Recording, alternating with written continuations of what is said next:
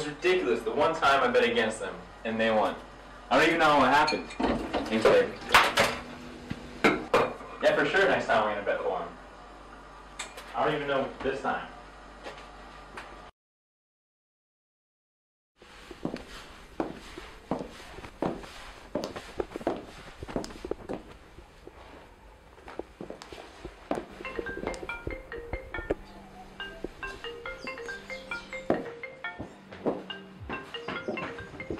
I got it, babe.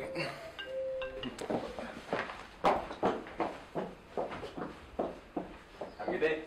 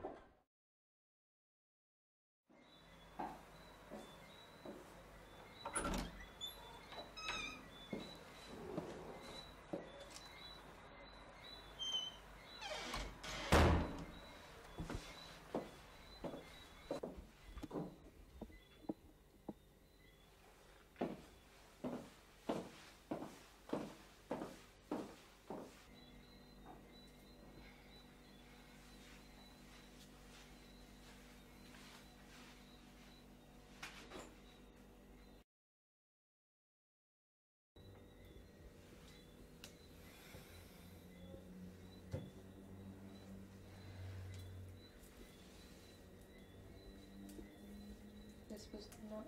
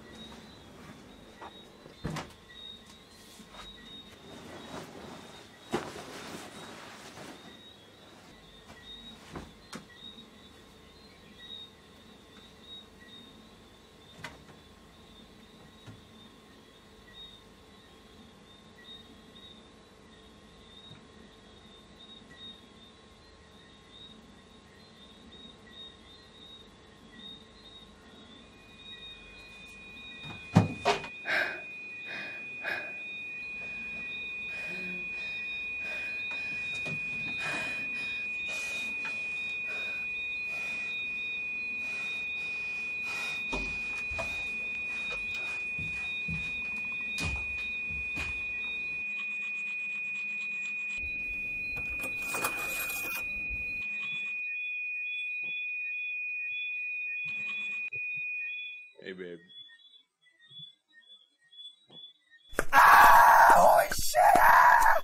Ah! What are you doing? Babe! Ah! Ah!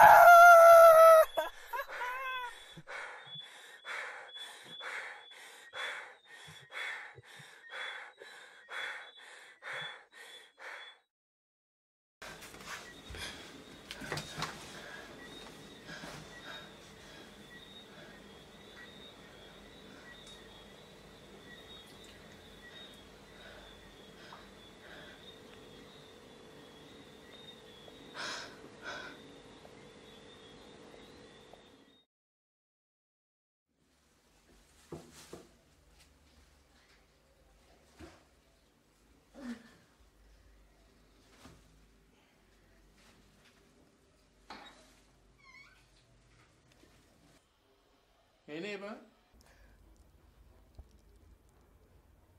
you need help?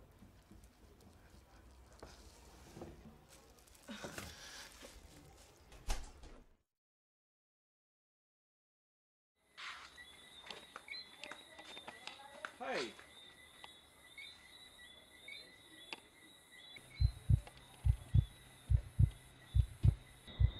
Hi, I don't mean to drop in on you like this, but John called me. He was hearing some screams coming from your apartment. It's okay. Everything's fine. You know you can tell me if something's going on, right? Okay. Right, well, I still need to see him. No. I'm afraid I have to insist.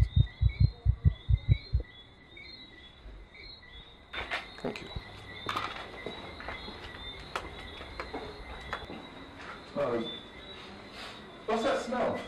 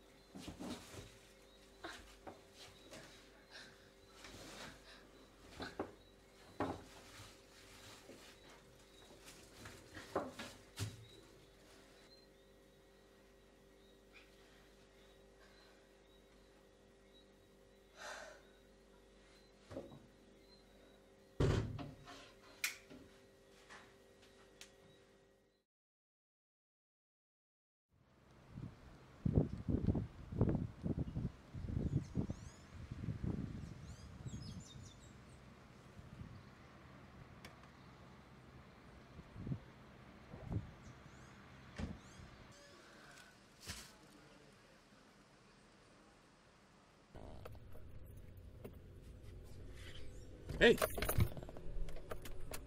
I just came from your place, but no one was there. Is Jack home now? I don't know. No. It's okay. I'll just come with you. I'm not going straight home. It's okay, I'll come with you. You're going home, right? I'm not going home. I'm not. I'll just go wherever you're going. No. Drive the car, woman.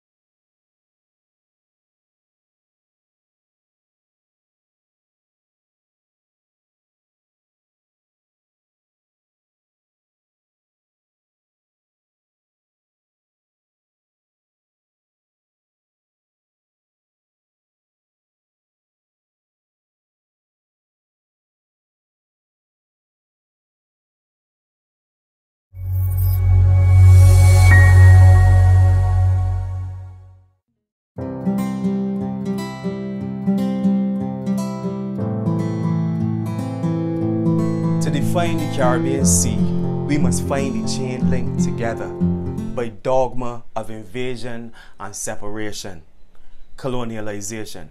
We must speak of it indigenously, to our ancestry, then slavery. Before being dragged to the Americas, the black-birth land was Africa. The Latin flame was sparked in Spain. The French by no chance come from France. And we Asian cousins was imported from China by the dozens. People of Spain, France, Africa, children of the colonial master, the deal was made. Blacks tortured, overworked, and unpaid. Gotta call a spade, like cane, tobacco, and cotton, dropped off on the triangle trade, triangular motion. World system theory, world systematic foolery, a need to analyze its core, rob your blind, burglary, attack from behind, buggery, outside peripheral vision, can't see in a bad position, periphery, neither here nor there, semi.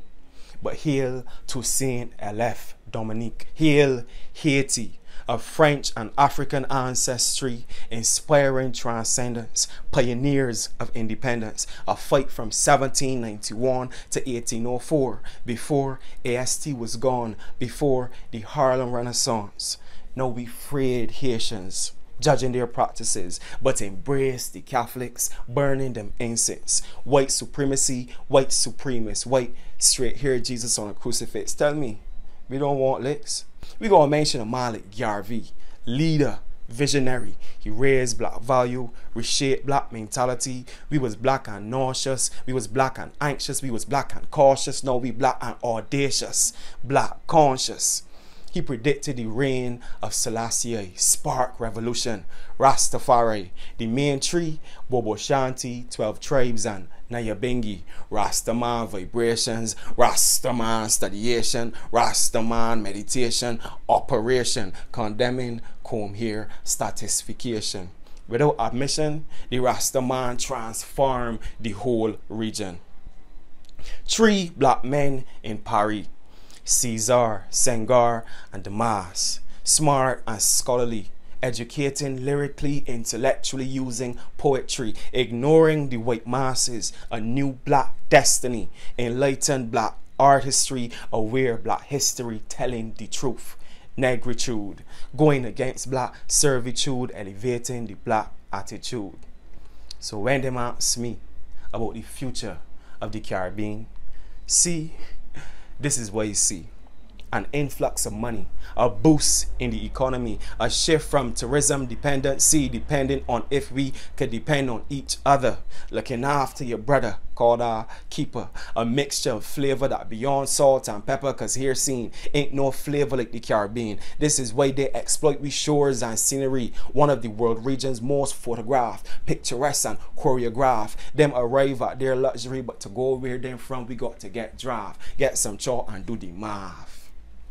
For the future I see, we traveling between islands freely, by direct flight or ferry, depending on the proximity, with a certain courtesy, with a certain ease, with a certain embrace from the receiving country. For the future I see, we as more than just Christian, who mention dissatisfaction of people's sexual relations, judging a man addiction, judging fornication becoming common law. Look, just watch the heart of a person, cause we is all in laws.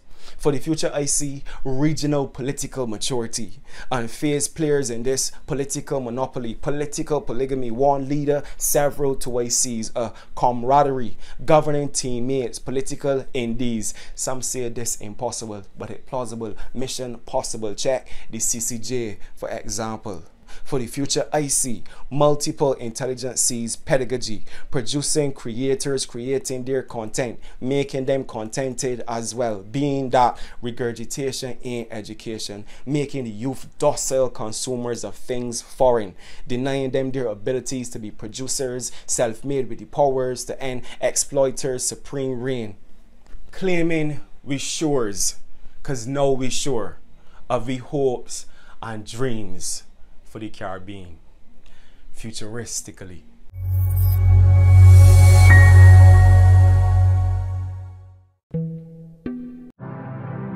Don't touch me!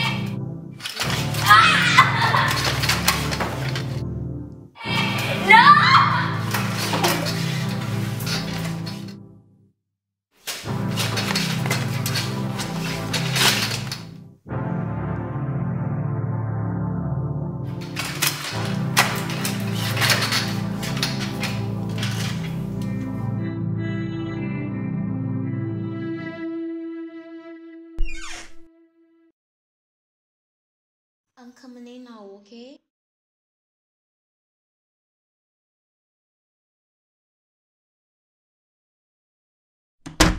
I'm going to turn on the light so your eyes can adjust now. Are you ready to talk?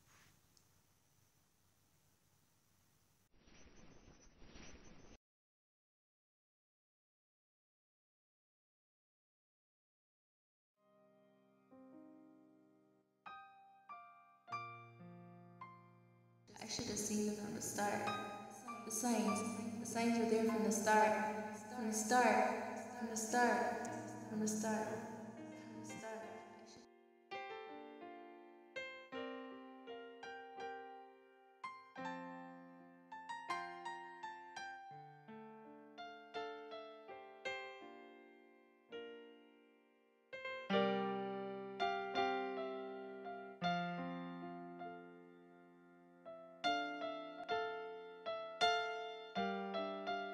Ready? 3, 2, sorry. Let me go.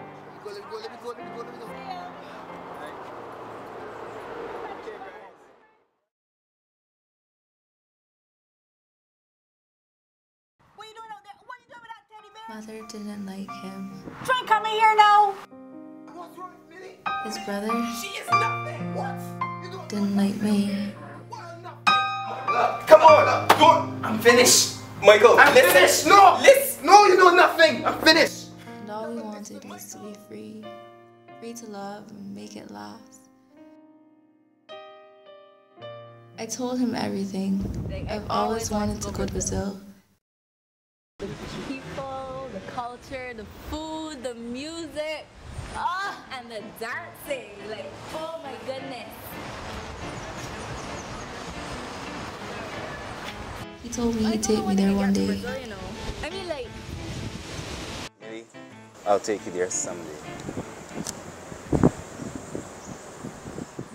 He I promised. But will you marry me?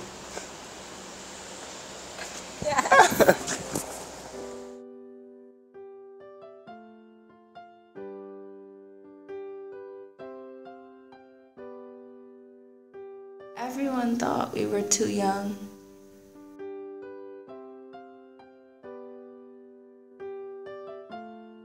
We thought our love was secure and sound.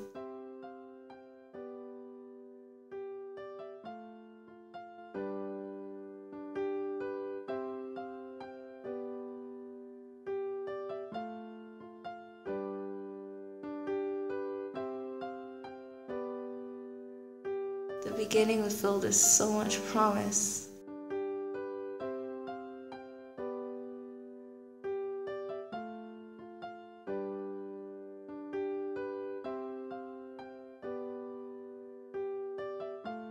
His actions were pure and honest.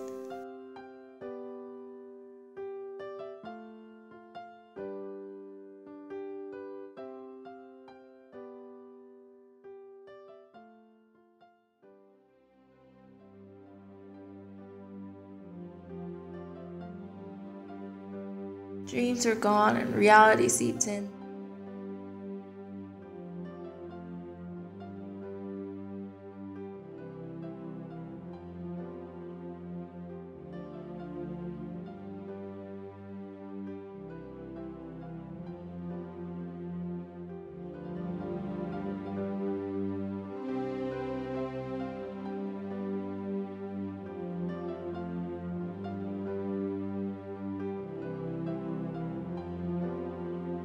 The man I knew was lost within.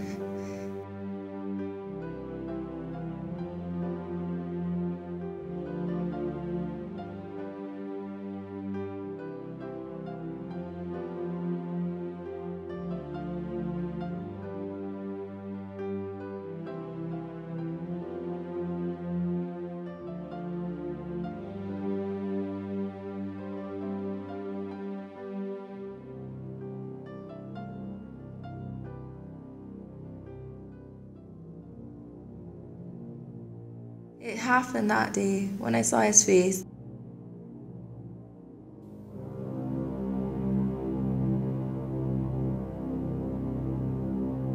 What did he want? It's not what he wanted, Millie. But it's what we need.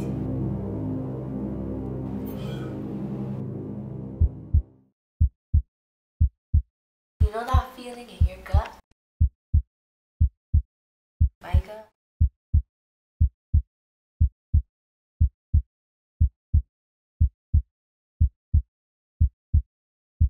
It was that night.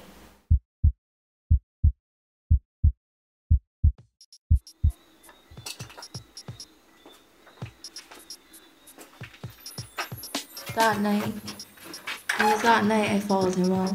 Proof was what I needed to bargain back for his soul. I found proof, but no bargain.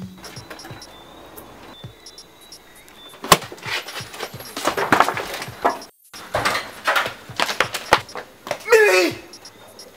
Queen!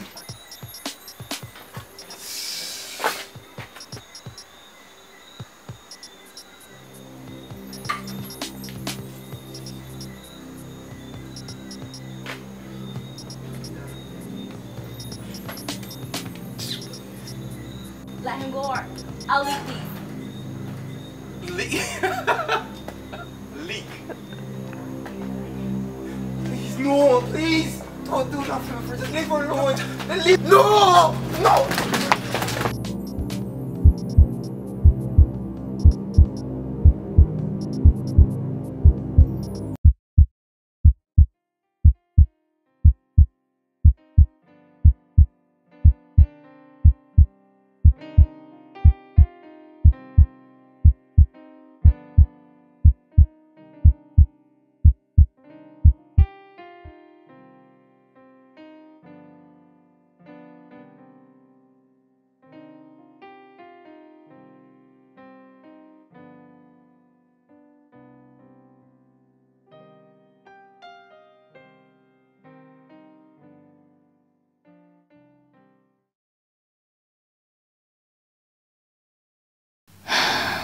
Brazil. It's okay.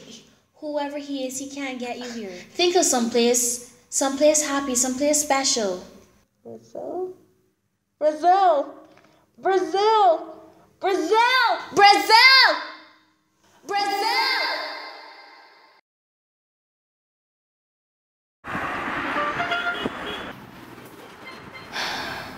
Brazil.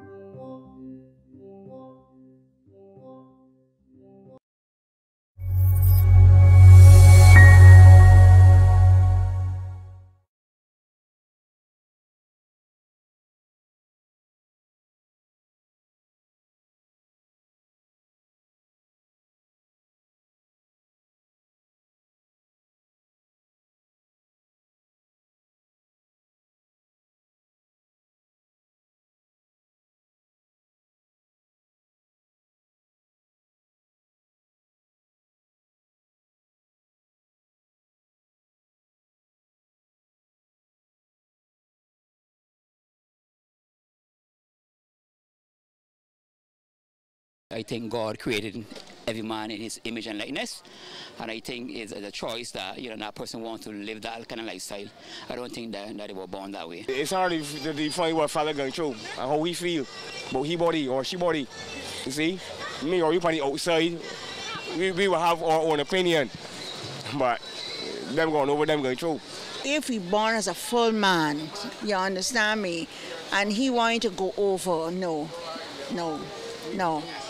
I know for a fact it's not a choice, because who wants to hate themselves, you know what I mean? Who wants to feel uncomfortable every day of their life? No one actually wants that. So to choose that is absolutely ridiculous to me.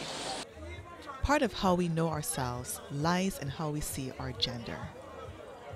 I simply didn't feel comfortable in the male outfit, the pants and the shirt. I just didn't like it. It wasn't that it didn't fit properly or, you know, it was too small, too tight, too big.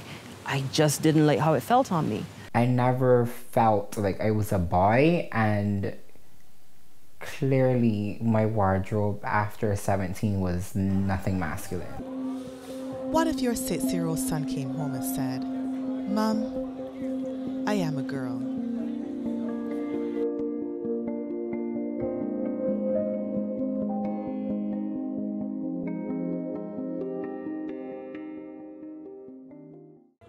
In this documentary, Alexa and Raven share their stories on the challenges of living as transgender in Barbados. To understand their stories, we must first know what is gender dysphoria. People used to talk about gender identity disorder.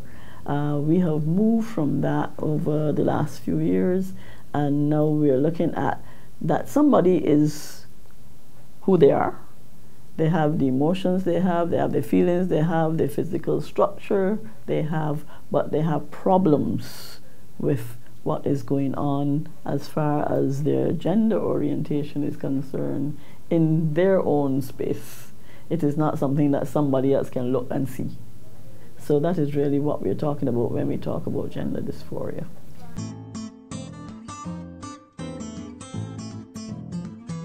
Raven tells us about her struggle with gender identity from an early age. Growing up, I was always very feminine according to my neighbors, and going through life with my family, it wasn't like I was never told, oh, you're too girly or you're too boyish. That doesn't make sense, but yeah, I was never told I was too feminine. So growing up, I found myself more gravitating towards the female students, so I would rather sit and talk with them, hang out with them, you know, carry on a full conversation with them, and staying farther away from most of the male students, unless they were male students that I felt comfortable with. Usually, you know, those who didn't go to their way to try to insult me or make me feel bad for what it was that I was going through. I wouldn't say it was a struggle that I was going through.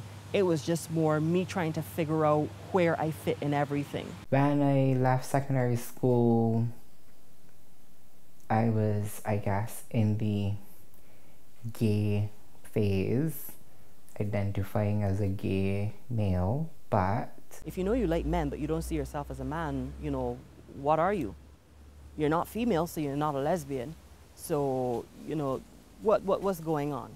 Upon further investigation and different circles within the LGBT spectrum, I discovered transgender. I said to myself, you know what, research this. Research what is going on, because everybody just talks about gay, lesbian, bisexual, but you don't fit into those. You're not attracted to both sexes. You're not attracted to women. You're strictly attracted to men. But yeah, at the same time, there is something about how you see yourself that doesn't allow you to fit in any of those boxes either. It made more sense that I was transgender more so than a gay boy, because I never felt like I was a boy, and clearly my wardrobe after 17 was nothing masculine. Because transgenders do not conform to gender norms, it opens the door to discrimination from all sectors in society. I went to a nightclub, and I went to the nightclub on several occasions before, and another time I went to the nightclub and I was told that management asked me to not come in. They would not take my money to let me inside of the club. I asked why. They said, I'm going to scare the women and terrify the men. I said, I'm coming here to drink and dance. When am I going in the bathroom? As soon as I get through the door. Management still does not want you in here. I said, but I was in here already in the same month I was in here, then I saw somebody came outside and peeped, and I was like, okay, I know why I can't come inside, because this boy told you that I am not a woman. We're going to go to a party now where, you know, Buju Banton suddenly comes on and everybody gets riled up, and then they realize they got about 4 bullers and a he-she in this group. Kill all them, you know. That's really hard. I actually had a situation like that where someone, a classmate, recognized me, and he was one who was not nice to me. He managed to make his way to the DJ, and all of a sudden the music changed to that. And I felt very uncomfortable. And I just grabbed a hold of some of my friends. I said, listen, I know y'all having a good time, right? But remember, when I in my car, I got the keys, I left in. So then we just got out of that establishment quickly and went to find another place, you know, to have our fun.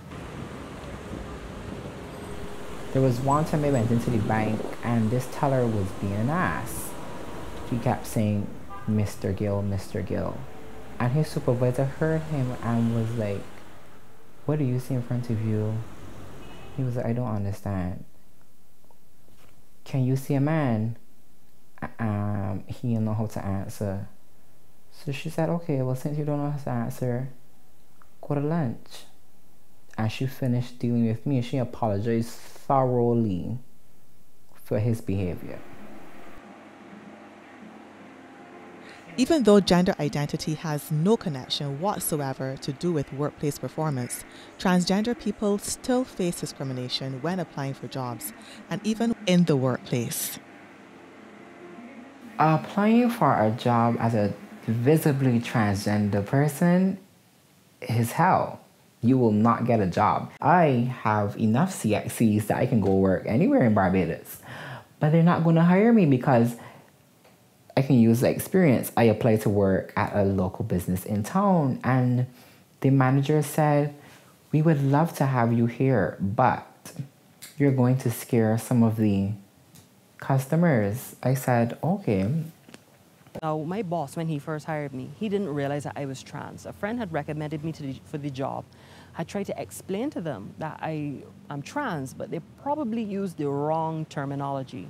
So when I went in for the interview and I was hired, my boss thought that I was a lesbian.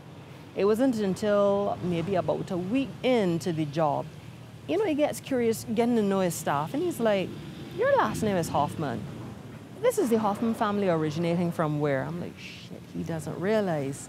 I'm like, I'm gonna have to explain that to you a little bit later. So then I go home that night and I'm like, shit, my boss doesn't know. Suppose he finds out, I have to tell him now, and he might very well fire me, and this job is going so well. So I wrote a letter and I explained to him what the situation is. And I said, now I understand you may be concerned that I use a name that is not my legal name, but, you know, I'm willing to present all of my qualifications that I presented with my resume, that, you know, what I've stated on my resume is true. I do have these qualifications, just not under this name. So that's what I did, and I left it on his desk along with my resume and all the different certificates and everything. And he appeared not to have touched it for 2 days. So I'm like, is he gonna read the friggin' thing? And then finally Friday comes around, and he's like, we need to talk. I'm like, okay, because every now and again, you know, we have these conversations about how I'm doing at work. He says, okay, so we just want to talk about your situation with you working in this office. And I'm like, okay. And then he goes, you know, you're a very competent person. You're efficient at what you do. The only problem that I have is that you're transgender and you didn't tell me. I'm like, oh, so you read the letter? He said, yes, I did. I was actually very shocked to read that letter. I said, well, I honestly thought that my friend had explained everything to you, but when you asked me that question about my last name, I realized something went wrong. He said, yes, because I honestly thought you were a lesbian. And I sit down there and I laughing like hell, because I'm like, I'm not in any way, shape, or form attracted to women. And he's like, okay, so how do you intend to navigate at this office as a transgender person? I said, well, pretty much the same way I've been doing for the last two weeks. You've seen me come in here dressed like this. You know, I sit down at my desk, I do the work, etc. You've had no problem with it. I expect that to continue. He's like, but yeah, here's the thing, though.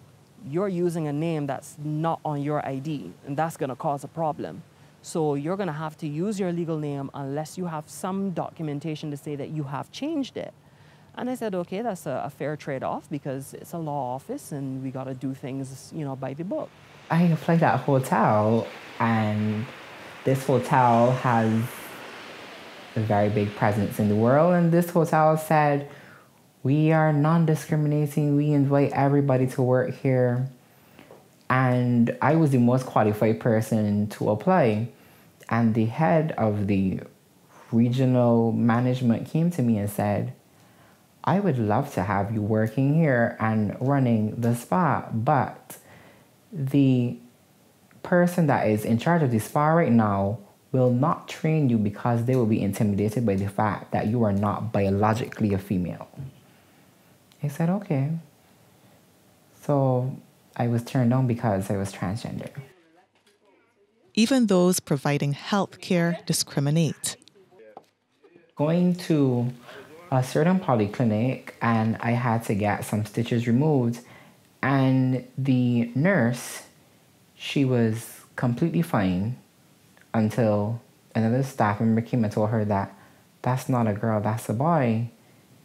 And she frantically ran outside to call somebody else to come see me. And she left the thread of the stitches in my skin. I had to go home and take a pointed tweezer and pull them out myself. I was down for the count for about 2 months, and I'm in and out the doctor's office. Heart rate is up. I don't know what's going on. I feel exhausted. I constantly feel sick. I can't eat, but I'm hungry. I can't sleep, but I'm tired. I can't stay awake, but, you know, this is what's going on. You know, it's like my body just doesn't know what it wants to do. And, of course, if you're going through all that, you're going to start losing weight. At the time, I weighed about 200 pounds, and I think I didn't step on the scale at the time when I hit my lowest weight, but I was probably in the 160s. I just only noticed something wasn't right when I walked past a shop window and I caught sight of my cows, and they're looking very skinny. I'm like, damn, something is wrong.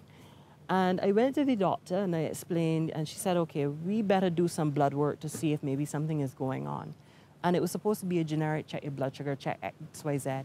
And then she takes another look at me and she was like, you've lost weight, haven't you? I said, yes. And she quickly goes, do HIV testing. I'm like, I was perfectly fine 2 months ago. I haven't had sex in months.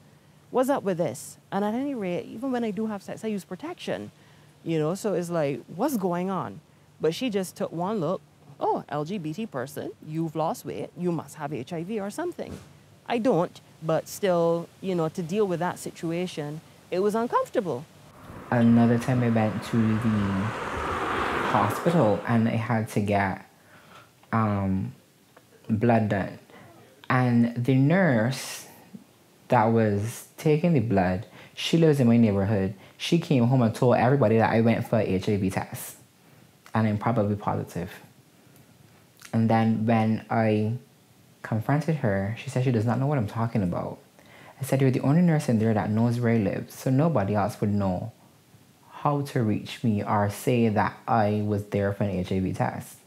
So I went to the board of directors and they said they would look into it, and they never did.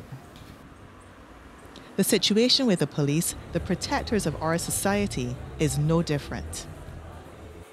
Usually it is a level of flippance from some of the officers, like they're not taking the matter seriously, or they would want to blame the person for what happened to them. Well, maybe if you weren't behaving like that, it wouldn't have happened to you. Why do you have to draw attention to yourself like that? And I'm the sort of person in that situation, I am not running. I'm gonna stare you down and bawl you out for it, because it's like, I didn't do anything wrong. I was just in this place at this time, someone saw me, decided they cannot see and not see, and now this trouble has happened. But yet you want to say it is my fault because someone simply could not see and not see. So while there are slight differences in exactly how much abuse I faced, it is not to say that, you know, it's to be discounted against what others have faced. The abuse has happened because I'm trans. As soon as the police find out you're transgender, they start writing the report and just listen to you, and they don't document it. Or they would say, okay, we're going to go look for the person that attacked you after you give them the information, and they never do. Or the report is never filed, or the report is lost magically. So they need some set laws so that whatever prejudice you have against LGBT persons, specifically trans in this case, that you do what you're supposed to do and not what you feel like doing or what you don't feel like doing, because of whatever notion in your head that we are the scourge of the earth. Despite the vast challenges Alexa and Raven face, they still hold out hope that society will someday respect them for who they are. I hope that people have a better understanding as to who we are as trans people. They have a better understanding. They don't get so up in arms when they see us in public. They see us as less of some anomaly. Oh, look, that person, that woman appears so tall. Wait a minute, what'd you say? The body's a man? There's less of that, you know, and more of, okay, well, okay, you could tell that person might be transgender, but at least they're doing what they need to do to make themselves happy. If you want to know more, you're afraid to approach me in public, find somewhere you've seen me, ask somebody if you can pass a message to me, see if I respond. I'm not a horrible person, I'm not a monster. I usually talk to everybody that talks to me. So, or there's Google it. Or if there are instances where a trans person is being abused, there are more people who would actually take the initiative and step forward and say, leave that person alone. They haven't done you anything. You know, so what if they're dressed as a woman? Is it doing something to you? You know, and there are not enough people that do that. There are a lot of people that just, you know, stand by, or they just have their phone recording to then go and say something about it after, but they're not actually intervening to help that person. Understanding gender identity, I guess, is a personal thing for people. If you want to understand the person's experience, try to find out more about it instead of having your own misguided perceptions about people. You know, what really is important is knowing that people are people and that you should not stigmatize people because of their choices and because of their preferences and because of how they were born or how they look. You know, you have to judge people on their own merit as an individual.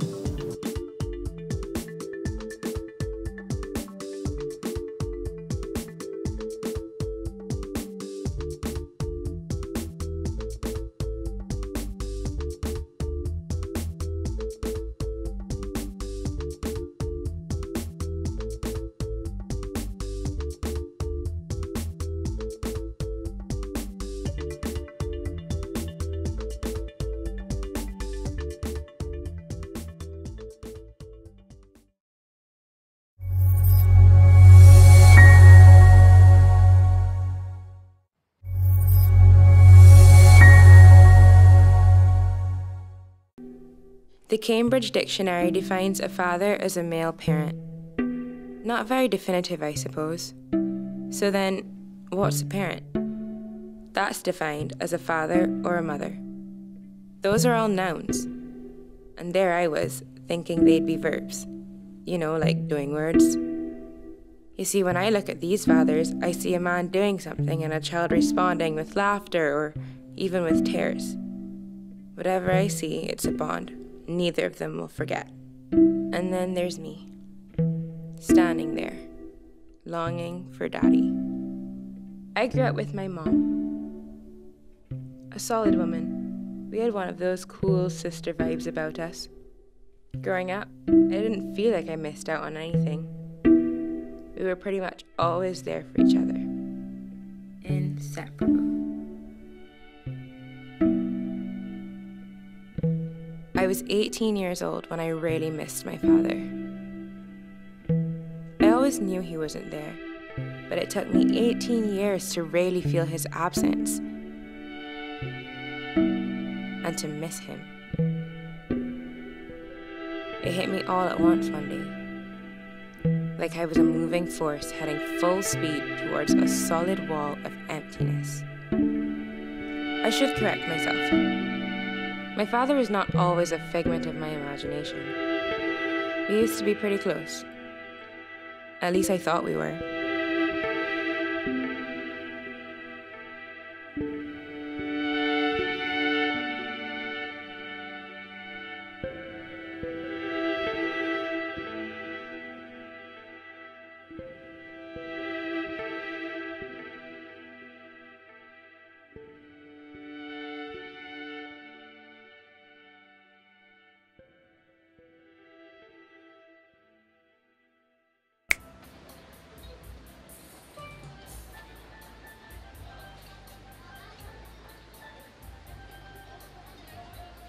At 22, I was about to have lunch with my father for the first time.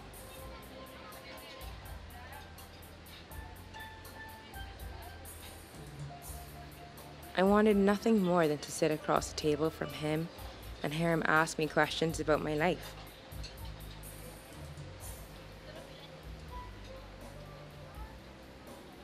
Of course, I'd have nothing really to say because I'm 22 and we have no idea what we're doing in life.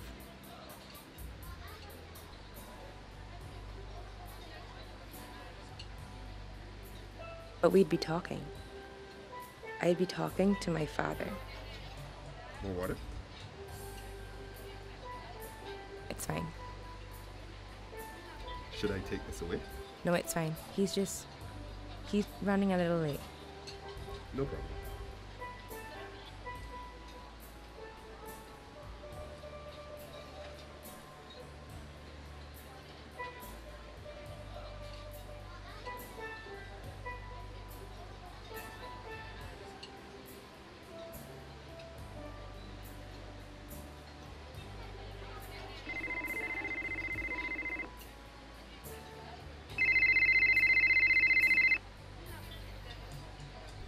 Hi, Mom.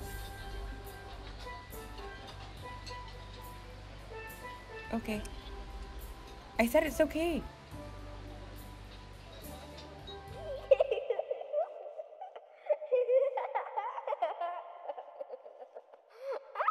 Growing up, I loved going to my grandmother's house.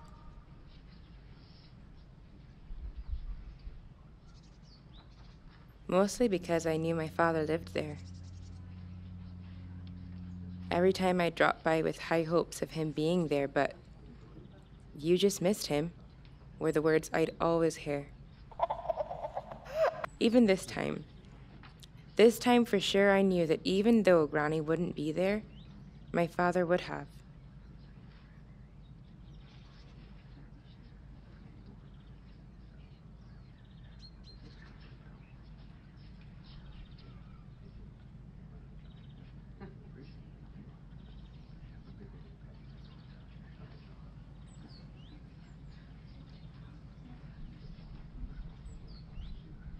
Roland, pick up this phone.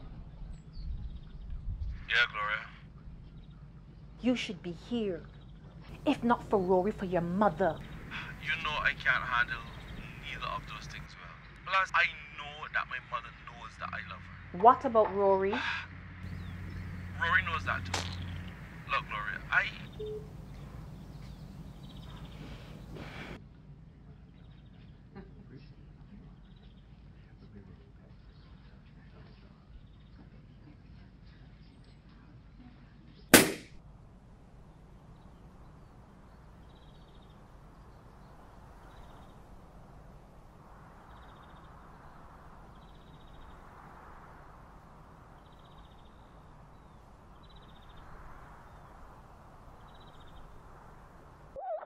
Those cards meant so much to me.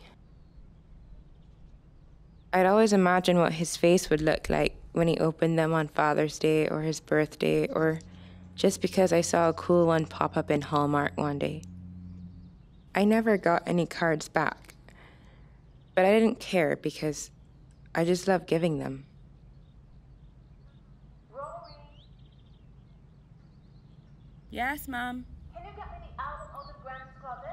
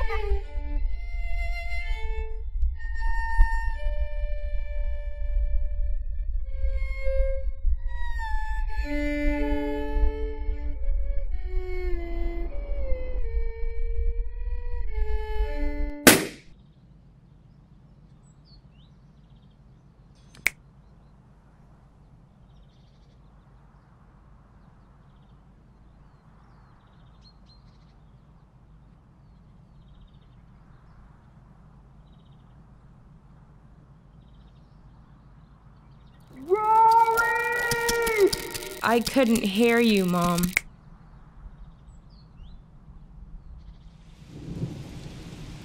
I didn't want to hear you.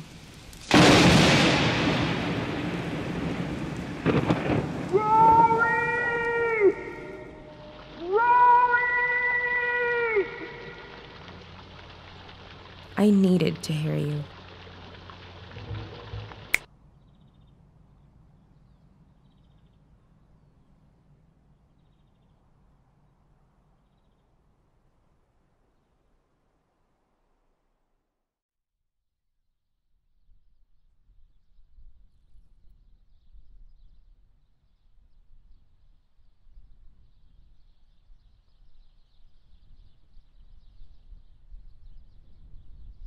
Sometimes I just forget.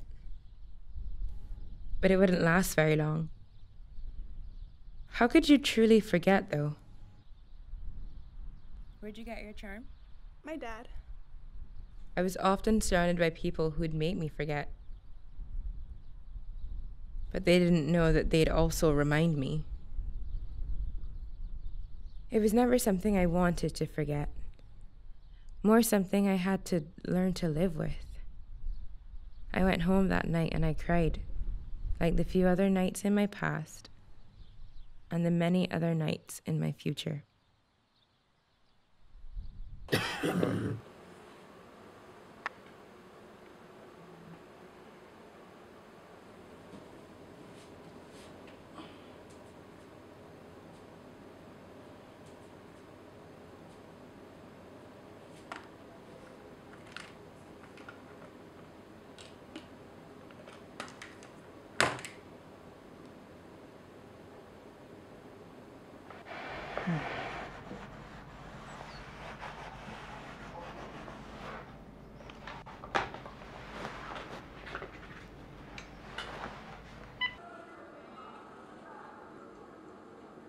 Talking about Kingston Cricket Club, your home club.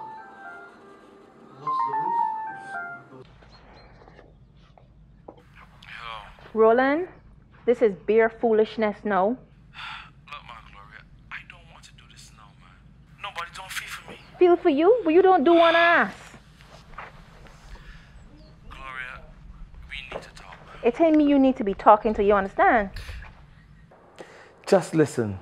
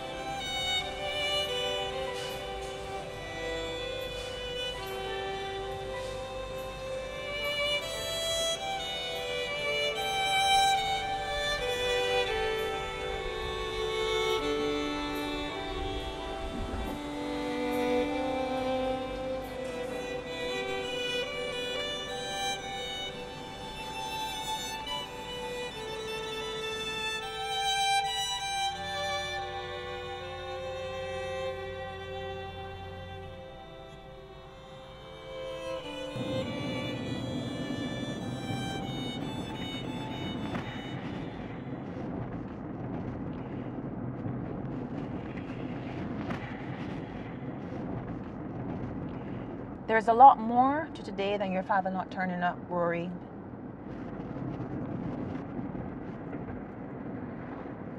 He's sick. He's very sick, actually.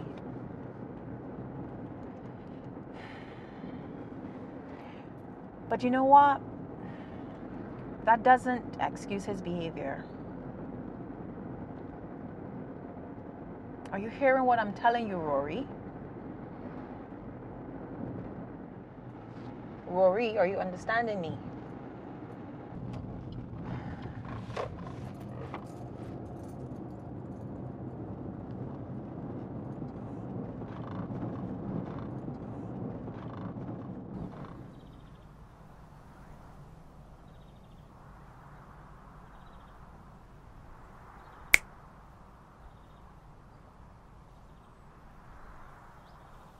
Can you tell me why, Dad?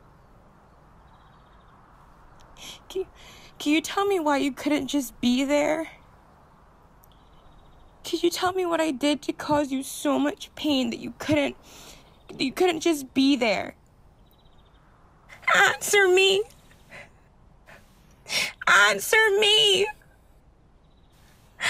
Answer me!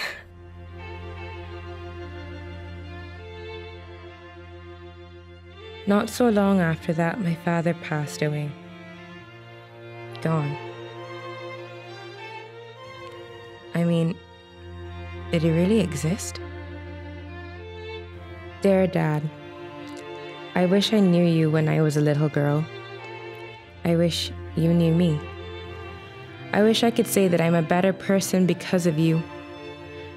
But mostly what I wish for are memories. I have none.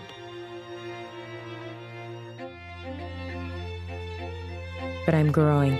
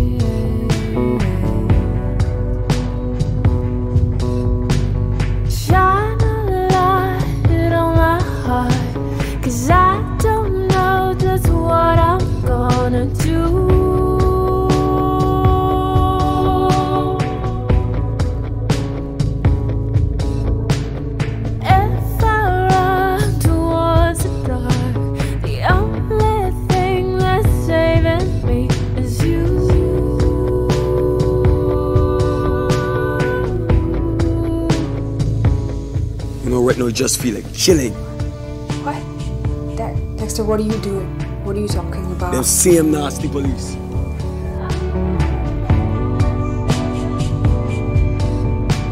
The only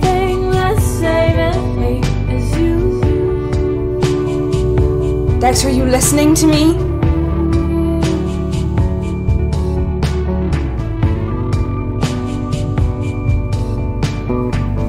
What do you mean it's better this way? Where are you? Text her, please. Don't go.